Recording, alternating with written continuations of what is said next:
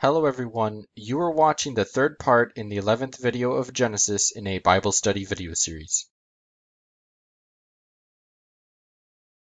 In this video, we will go through Genesis chapter 11, verses 1 through 9.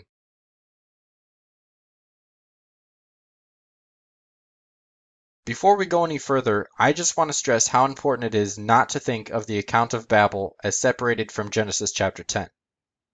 There's a good reason why I included these verses into the 11th video. Chapter 10 is commonly called the Table of Nations. The Table of Nations greatly helps us understand where all of the nations came from. However, if you view it as separate from the account of what happened at Babel, you're likely going to miss something very important. I'll explain myself at the end of this video.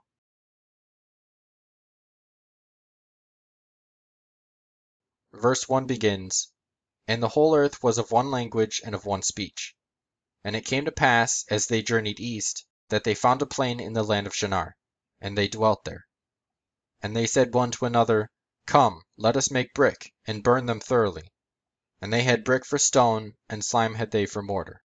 And they said, Come, let us build us a city, and a tower, whose top may reach unto heaven. And let us make us a name, lest we be scattered abroad upon the face of the whole earth."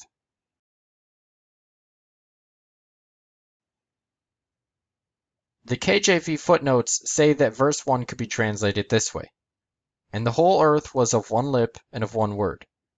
In other words, the whole world spoke the same language and used the same words.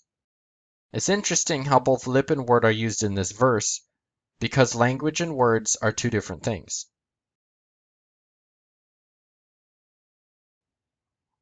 In verse 2, the ASV footnotes suggest in the east. Since the ark landed on the mountains of Ararat, and, according to a map in Haley's Bible Handbook, Ararat was north and west of Babel, it makes sense that it would say they journeyed east, or in the east. On the other hand, the King James Version says, quote, "from the east." I think the ASV is probably more accurate here.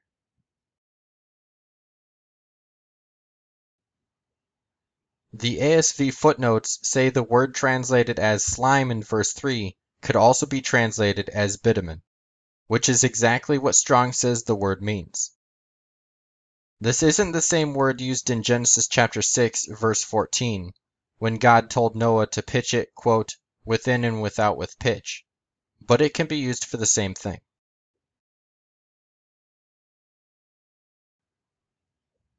While I have no idea where he gets some of his information from, maybe some of it's from ancient Jewish tradition, Josephus does seem to make some good points. Speaking of Nimrod, he says that he led the people to build the tower. Was Nimrod the one who encouraged the people to do this? If so, he may have taken control of the people and replaced Noah, Shem, Ham, and Japheth in the eyes of almost all of his relatives. On the other hand, the information in Scripture doesn't directly state this. It says that Nimrod was mighty, and that the beginning of his kingdom was Babel, and other cities in the plain of Shinar. Genesis chapter 10, verses 8 through 10. Whether he ruled Babel before or only after the dispersion is not stated. I suggest we keep both possibilities in mind, unless there's more conclusive evidence.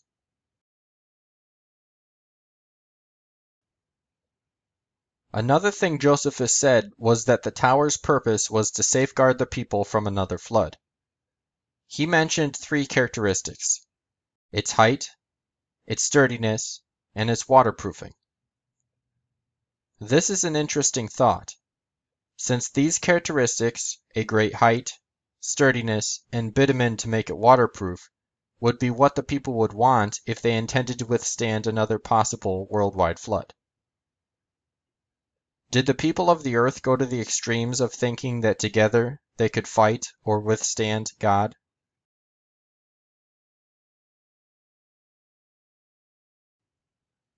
Strong says the word translated as city in verse 4 means a city, a place guarded by waking or a watch, in the widest sense, even of a mere encampment or post.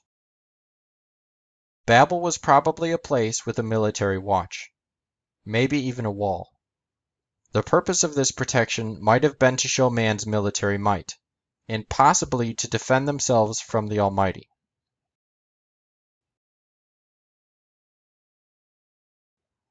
Notice that what they say in verse 4 is in contradiction to what God commanded in Genesis chapter 9, verse 1. Remember that the word translated as replenish means to fill. Instead of filling the earth, they stayed gathered in one place.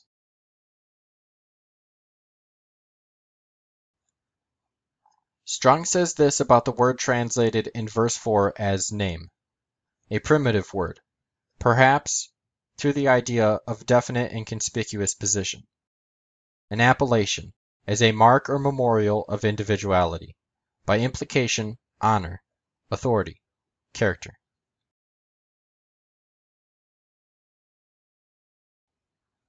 Strong says the word translated as scattered means to dash in pieces, literally or figuratively, especially to disperse.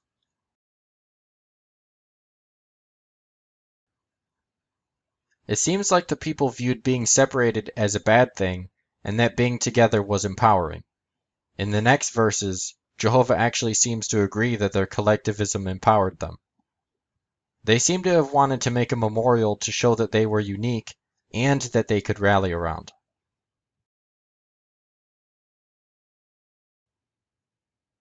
Verse 5 continues, And Jehovah came down to see the city and the tower, which the children of men builded. And Jehovah said, Behold, they are one people, and they have all one language. And this is what they begin to do. And now nothing will be withholden from them, which they purpose to do.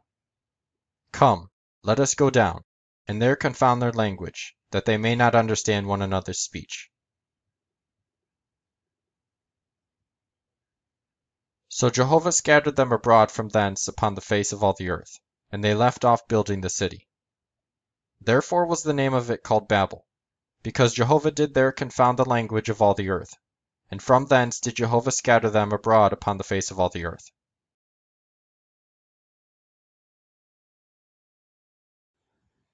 Some people might not like that verse 5 says that God, quote, came down to see, and that verse 7 says, quote, let us go down, and there. This probably makes them think of Greek gods, Roman gods, Egyptian gods, and so on. They may ask the question, why does God need to come down?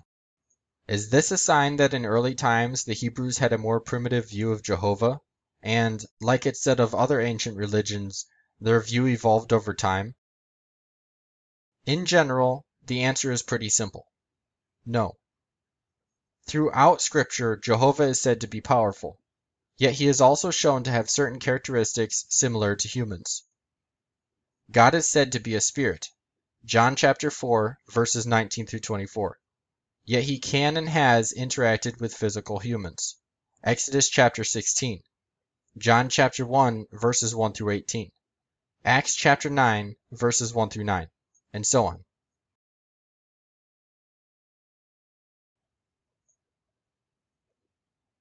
Genesis chapter 1, verse 1 says, In the beginning God created the heavens and the earth. Obviously, the ability to create things out of nothing is the greatest example of power.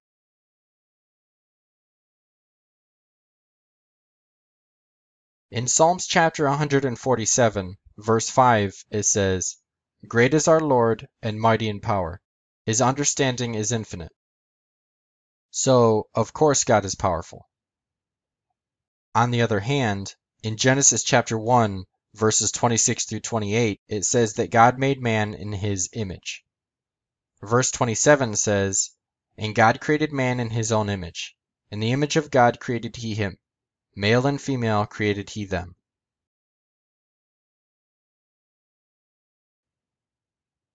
In Exodus chapter 19, verses 1 through 3, it says, quote, In the 3rd month after the children of Israel were gone forth out of the land of Egypt, the same day came they into the wilderness of Sinai. And when they were departed from Rephidim, and were come to the wilderness of Sinai, they encamped in the wilderness, and there Israel encamped before the mount. And Moses went up unto God.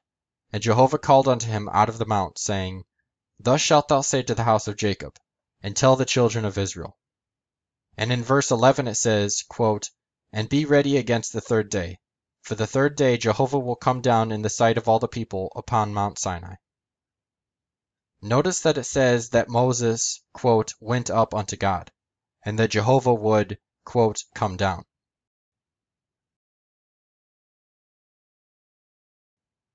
In Exodus chapter 40, verses 34 through 38, right after it mentions that Moses set up the tabernacle, it says, "Then the cloud covered the tent of meeting, and the glory of Jehovah filled the tabernacle. And Moses was not able to enter into the tent of meeting, because the cloud abode thereon, and the glory of Jehovah filled the tabernacle. And when the cloud was taken up from over the tabernacle, the children of Israel went onward, throughout all their journeys. But if the cloud was not taken up, then they journeyed not till the day that it was taken up. For the cloud of Jehovah was upon the tabernacle by day, and there was fire therein by night, in the sight of all the house of Israel, throughout all their journeys."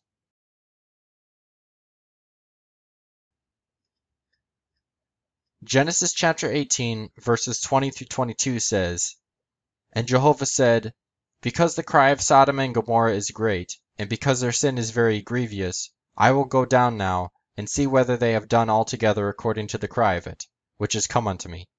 And if not, I will know. And the men turned from thence, and went toward Sodom. But Abraham stood yet before Jehovah." Jehovah says here he will see if the cry was true, and he is also standing near Abraham as a man. If this surprises you, read the whole chapter to verify this for yourself. It's apparent that God is both infinitely powerful and yet has certain human-like characteristics, because we were made in his image, not because he was made in ours. This is why many talented artists have tried to depict God as a powerful, human-like being, because we were made in his image, and yet have failed in showing God as he is. So with all of that said, would I say that Jehovah couldn't know what the people were building unless he came down to see it? No. Why did he come down then? Well, obviously because he wanted to. What else can I say?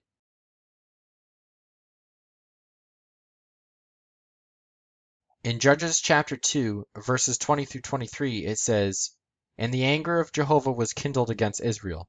And he said, Because this nation have transgressed my covenant which I commanded their fathers, and have not hearkened unto my voice, I also will not henceforth drive out any from before them of the nations that Joshua left when he died, that by them I may prove Israel, whether they will keep the way of Jehovah to walk therein, as their fathers did keep it, or not. So Jehovah left those nations, without driving them out hastily, neither delivered he them into the hand of Joshua." These verses say that Jehovah would prove the children of Israel. Would I say that Jehovah didn't know what the children of Israel would do? No. In fact, in Exodus chapter 23, verses 31 through 33, it says, "And I will set thy border from the Red Sea even unto the sea of the Philistines, and from the wilderness unto the river. For I will deliver the inhabitants of the land into your hand, and thou shalt drive them out before thee. Thou shalt make no covenant with them, nor with their gods. They shall not dwell in thy land, lest they make thee sin against me. For if thou serve their gods, it will surely be a snare unto thee." God knew what would happen, yet he still decided to prove the Israelites. Why? The simplest answer is this: because he wanted to. Bottom line, God is powerful, and God seems human-like because humans were made in his image. Other than that, we can try to understand, but he's God, and his ways are ultimately beyond us. We can't scientifically test God, so the only way we can understand who he is and what he does is through past experience, either our own or someone else's, and through him revealing himself to us. The main way he has done this is through Scripture. Isaiah chapter 55, verses 6 through 13, speaking to the Israelites concerning the prophecies that were already spoken through the prophet Isaiah, as well as God's mercy for his people Israel, though also relevant for us in some ways, says, "Seek ye Jehovah while he may be found. Call ye upon him while he is near. Let the wicked forsake his way, and the unrighteous man his thoughts, and let him return unto Jehovah, and he will have mercy upon him, and to our God, for he will abundantly pardon. For my thoughts are not your thoughts, neither are your ways my ways, saith Jehovah. For as the heavens are higher than the earth, so are my ways higher than your ways, and my thoughts than your thoughts. For as the rain cometh down and the snow from heaven, and returneth not thither, but watereth the earth, and maketh it bring forth and bud, and giveth seed to the sower and bread to the eater, so shall my word be that goeth forth out of my mouth. It shall not return unto me void, but it shall accomplish that which I please, and it shall prosper in the thing whereto I sent it. For ye shall go out with joy, and be led forth with peace. The mountains and the hills shall break forth before you into singing, and all the trees of the field shall clap their hands. Instead of the thorn shall come up the fir tree, and instead of the brier shall come up the myrtle tree. And it shall be to Jehovah for a name, for an everlasting sign that shall not be cut off.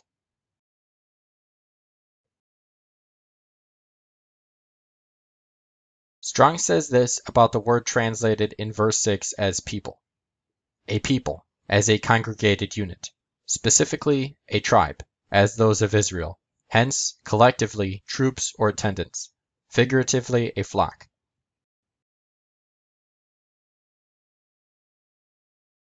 It's interesting. The same word the people used in verse 4 is the same word used here in verse 8. It seems that the people tried to resist, but you can't fight against God. Governments try, individuals try, but in the end, udhunatonestin, it isn't possible. We're still here because of his mercy, not because of our own strength.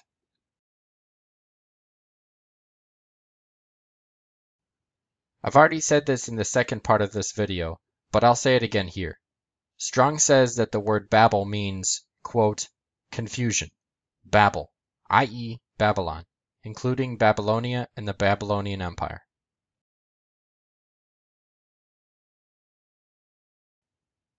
Now that we're done, let's go back to discussing what you would probably miss if you didn't think the account of Babel is connected to what Genesis chapter 10 covers.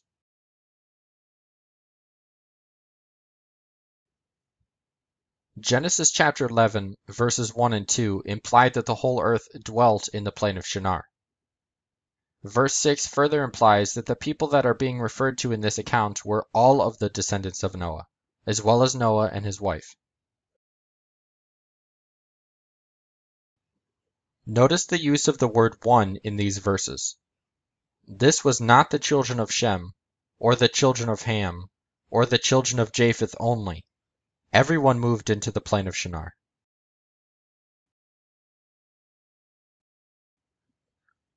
Now, notice what it says in the beginning of verse 10. These are the generations of Shem. Back in chapter 10, verse 1 it says, Now these are the generations of the sons of Noah, namely, of Shem, Ham, and Japheth. As I've said previously, these words seem to begin new sections within the book of Genesis. This would mean that the Table of Nations and the account of the founding of Babel are meant to be taken together.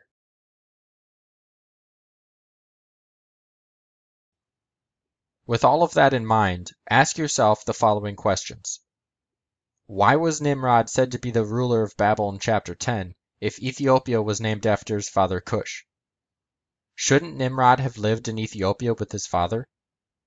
Did he travel from Ethiopia into Babel to oust the ruler of Babel? Why did Abraham live near Babel? Was Babel the land of Ham's children or the land of Shem's children? The answer to these questions is simple. All of the people lived in the plain of Shinar originally, and it wasn't until God confounded their language that they separated and went into different parts of the world. In other words, Genesis chapter 10 is an overview of the dispersion. Chapter 11, verses 1 through 9, is a continuation of the chronological account of events.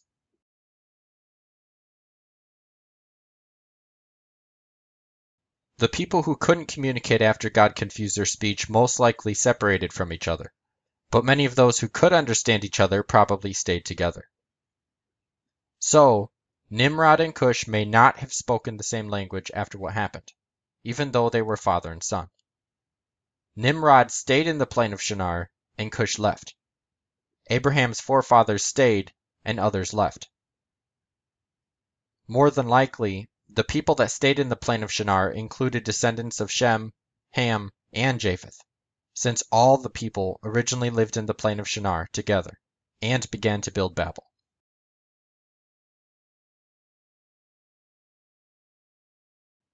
Just because Mizraim was the founder of Egypt, and Mizraim was the son of Ham, doesn't mean that none of Shem or Japheth's male descendants and their families went with Mizraim when he left Babel. This just means that he ruled over them, and his closer relatives were probably in the majority in Egypt. This is equally possible with all of the other nations that originally came from the plain of Shinar. The sons of Shem, Ham, and Japheth might have intermingled a little as long as they could understand each other. Also, don't think that the sons of Ham only married the daughters of Ham while they lived in Babel, or the sons of Shem only the daughters of Shem, or the sons of Japheth only the daughters of Japheth. They all lived in the plain of Shinar. They probably intermarried, the wife probably taking on the family name of the husband, and so being associated with the family and later nation of her husband.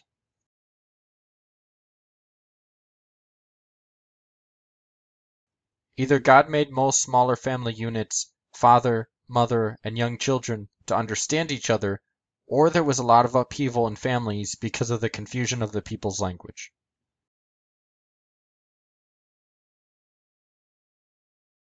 Some might point to Genesis chapter 10, verses 5, 20, or 32, and say that because it mentions languages, it's not true that everyone lived in Babel.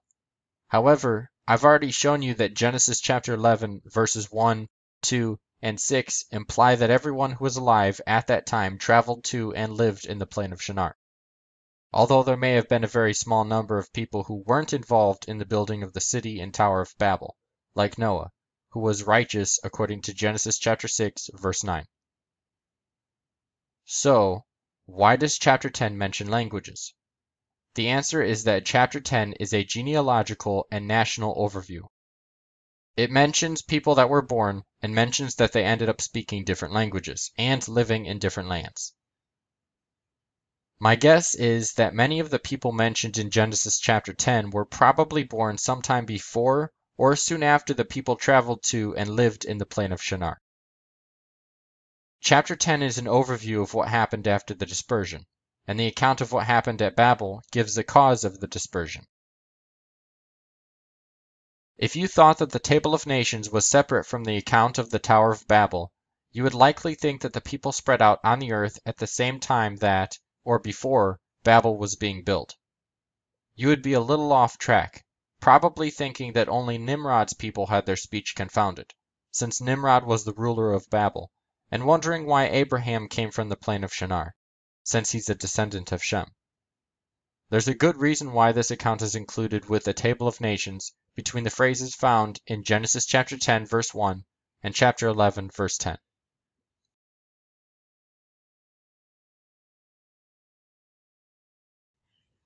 You can watch these Bible study videos directly on YouTube, or you can conveniently watch them embedded at dinaglos.com. If you would like to purchase videos in this Bible study video series, go to www.dinaglos.com/store for information on products and prices, and a link to the Dinaglos store.